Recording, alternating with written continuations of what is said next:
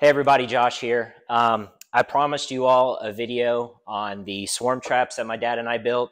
I've used these for a couple of years now, so I kind of wanted to just run over it with you, let you know, the success that I've had with these, how I build them, and give you some overall tips on trying to capture your own swarm.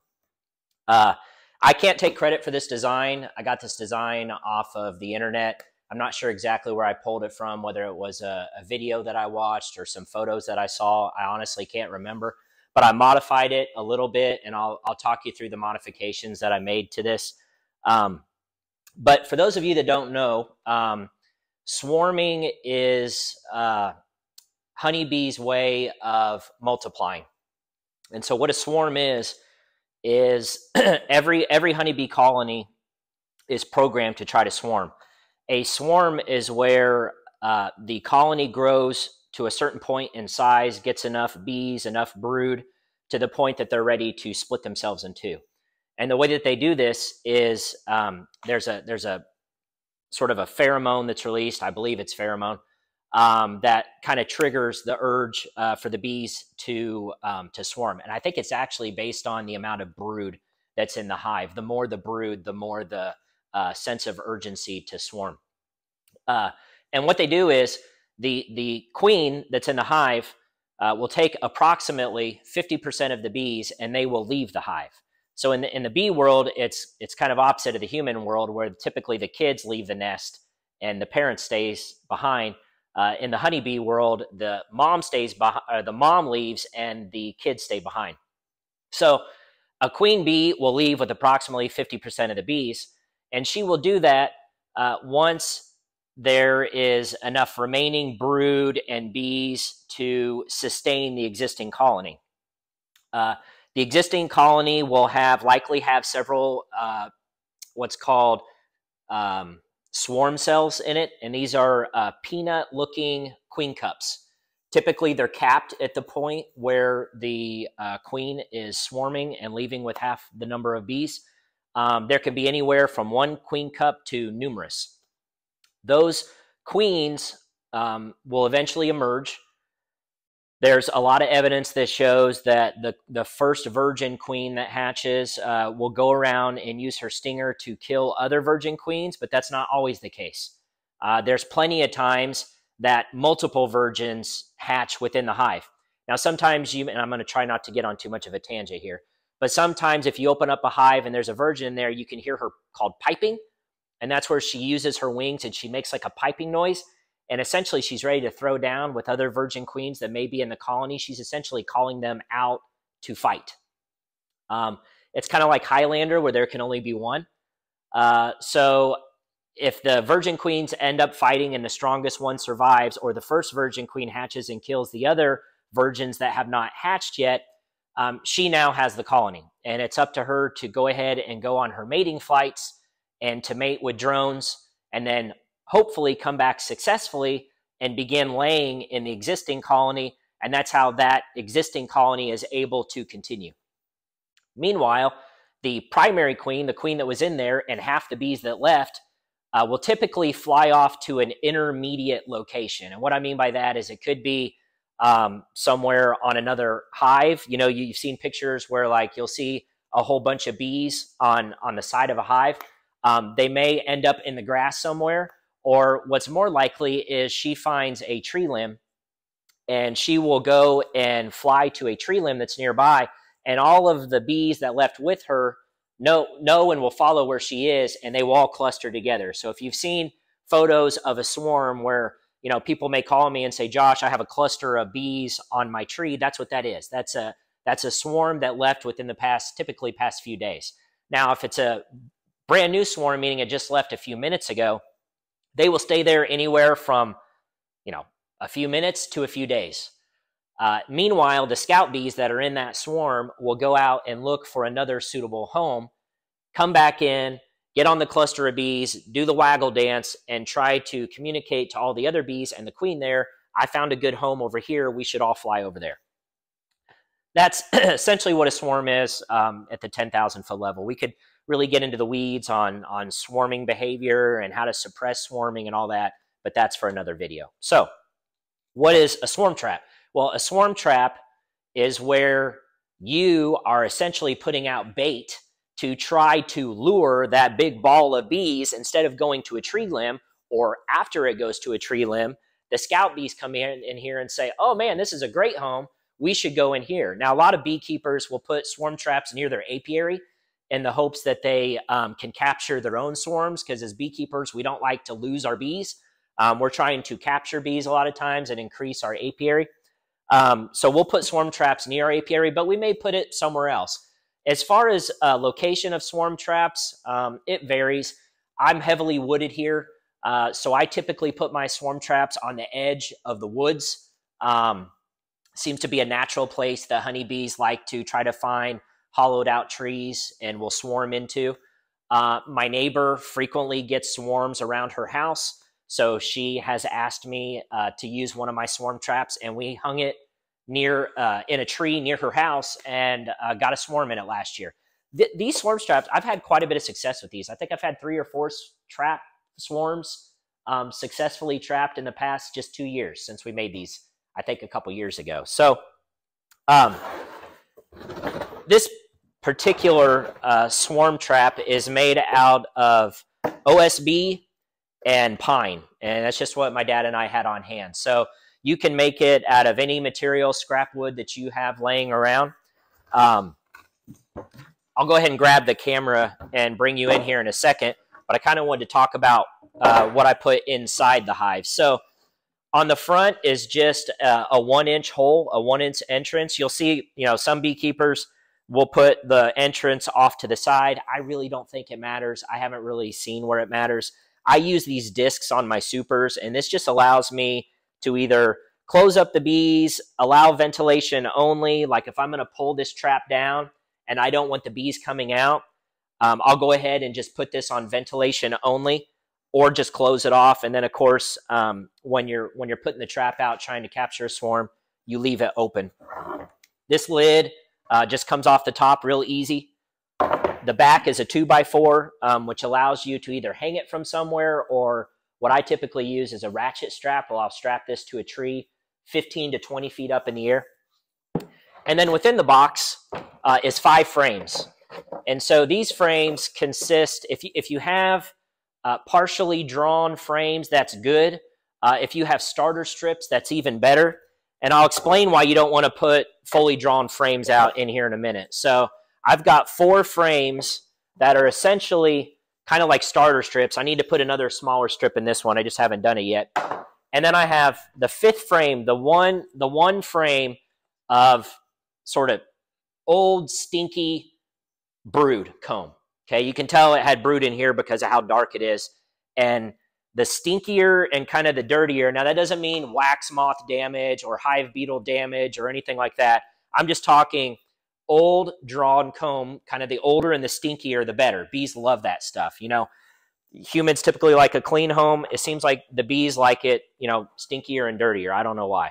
But the inside of this is just hollow. So again, it's just kind of 3/4 inch OSB and pine all the way around. And then I have a lip here so that the frames sit on it.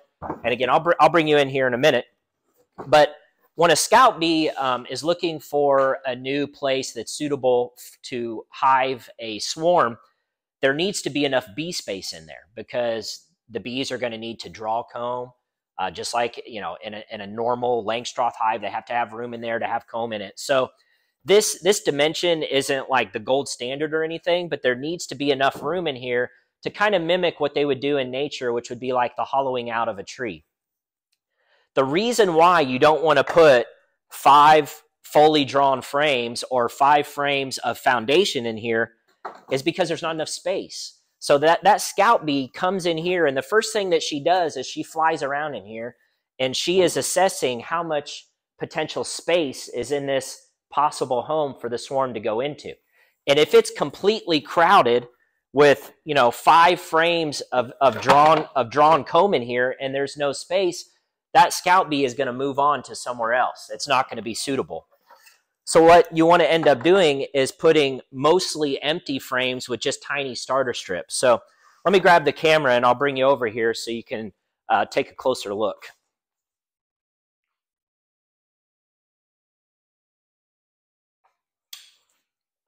Okay, so here's what it looks like down inside. And what I typically do is when I'm baiting this is I will put the drawn frame, the frame that has all the sort of old stinky comb on it, I put it up against the very back. So when a bee comes in that entrance down there and she starts flying around in here, there's going to be plenty of space because these other frames that I put in there are mostly empty and they just have that starter strip on the top. So scout bees will come in here and they will measure by flying around how much space is inside there, and there's plenty of space in the front towards the back. This just acts as a lure because if scout bees come in here and they find old comb in there, they know or they think, well, gee, there was a colony of bees in here at one point and they sure thought it was a good home, so why not us? And then this lid just fits real nicely on top, and you can push it down, just kind of sits, just the weight of it is good enough. And then the modification that I made, because when I first hung these traps, a huge colony swarmed and was clustering all over the front here. There were plenty of bees inside. The queen was inside, but they were bearding like crazy. And I may end up using that as my thumbnail for this video, so you'll get a nice look at it. But they were too hot. They were too stinking hot in here, and there was no ventilation. This was all enclosed. This lid was completely sealing it shut. And so what I decided to do was drill 2-inch holes on the side using those Forester bits. And then I have number 8 hardwire cloth because I don't want this to be another entrance and exit for the bees. So I don't want the bees to be able to get in and out, but I wanted the heat in the hive to be able to escape. And it worked great last year. So last year, the swarm that I got in one of these boxes over at my neighbor's house, all the bees were inside, and every single frame was covered in bees, and it wasn't too hot. There was enough heat that was able to escape here, so they weren't bearding on the front. So let's talk about lures. So I already told you that the comb here was an excellent lure, but the other thing is this Swarm Commander, and this is good stuff. This is it's got essential oils in it. I think it's got lemongrass, but it also has queen pheromone in it. I don't know exactly which one. You can go on their website, and I'm sure that they'll tell you all about it. It's a product of the Blywood Bee Company, but a little bit of this stuff goes a long way. And what I mean by that is literally 2 sprays once a week. So what you want to do is you want to spray the inside of the lid once, and then I spray inside the hole, the entrance, once, and that's it. And I'm telling you guys, this stuff is so strong. Sometimes I can just stand by, and within 5 minutes, there's scout bees that's already checking it out. I'm not kidding you. So it's really good stuff. It's really expensive stuff. So 1 bottle of this is $35 on Amazon. Now, the good news is that a little bit of this goes a very, very long way. So I've had this for 2 years now, and I think the bottle's only down to here. So, and again, I've caught 4 or 5 swarms using this as a lure. It's really good stuff. It's worth the money when you think about how much a package or a nuke of bees costs. You know, this is only, what, $35, something like that. So I'll put a link to this in the description, and I'll put a link to these discs that I use if you want to do something similar to be able to close them up or open it. I find it very useful. Now, lessons learned. The one thing, if I was to build this again, and again, you can easily build these your own. This is not difficult. You got a 2x4 here with a hole so that you can hang it or strap it around a tree. You've got a couple support pieces right here, and then you've just got this OSB and this pine on the side. Super simple. On the inside here, you just make sure that you have a lip for your frames, just like on a standard Langstroth. So you make sure that you have a lip here that your frames can sit on, and it really doesn't take a lot of time. I don't know how much swarm traps are on Amazon. I can't vouch for them either. I don't know how effective they are, but you know, you may end up paying $60-$70, and you can make one of these yourself with scrap wood fairly cheap. Now, lessons learned. The one thing that I would not do again, I would not use OSB on the inside. And the reason why, so here I told you to use OSB, but I probably would not. And the reason why, if you have it laying around and you want to use it, fine.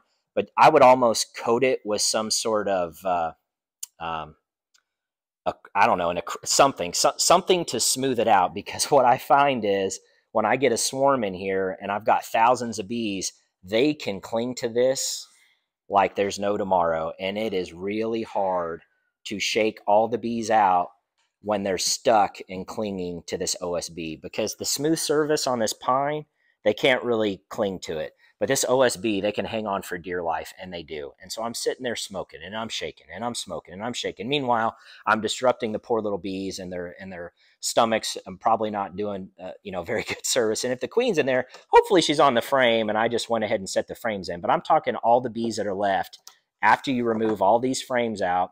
There's usually 1,000 bees sticking to the sides here. So if I were to give you some advice and learn from my mistake, don't use OSB if you can avoid it. If you have to use it, put some sort of coating. I don't know if that means painting it or what. There's all sorts of material maybe that you could, some sort of polyurethane. I don't know. I'd have to research it. But to make this smooth so that the bees can't cling to it is probably a good idea. At least that's the one lesson learned. The other thing is just, which obviously I remedied myself with this, make sure that there's adequate ventilation. And if you have some starter strip frames that actually have some comb that bees have already started to draw out, even better. I mean, a bee's going to come in here and be like, hot damn. This, obviously, a colony thought this was a great home at one point. I've struck gold here. It's vacant. There's no bees in here. So, I'm going to go ahead and go back to the colony and tell the swarm, I found us a new home. So, so that's really it. I really like these. It's a simple design. It's not hard to make. It's relatively cheap. It's a lot cheaper than you can buy one on Amazon, that's for sure. And this Swarm Commander, I highly recommend. Even though it's expensive as hell, it's still worth the price if you can, catch a handful. I mean, my God, I've only used like a fifth of that. I may end up catching 10 or 15 or 20 swarms in one bottle. I mean, that's certainly worth it in terms of what you paid and what you're getting from all the freebies. So anyway, that's it. This is a quick video on the swarm trap that I've been promising you guys for months. So I hope you enjoyed it, and I'll see you guys on the next video. Checking on this swarm trap that I hung yesterday, and it's already getting a ton of activity. And interestingly enough, doesn't appear to be coming from my apiary, which is close by, but that's not the direction the bees are flying from. They're taking off that way, and my apiary is right there. So these scout bees appear to be from somewhere else.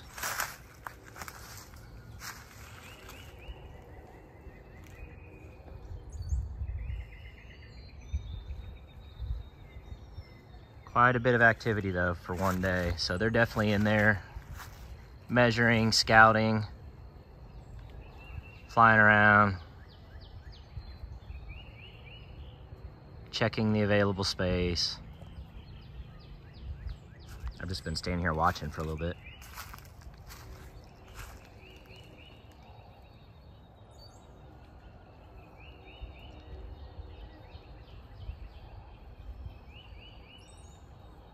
Been quite a few in there now, actually.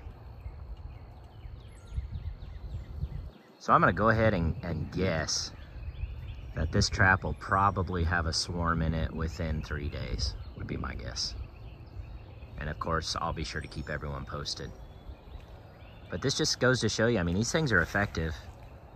And even if it is one of my hives that ends up swarming, and again, I've been through every hive and I've still yet to see queen cups, swarm cells. But even, let's say, I don't know, that there is one hive that's swarming. If you capture your own swarms, that's a good thing.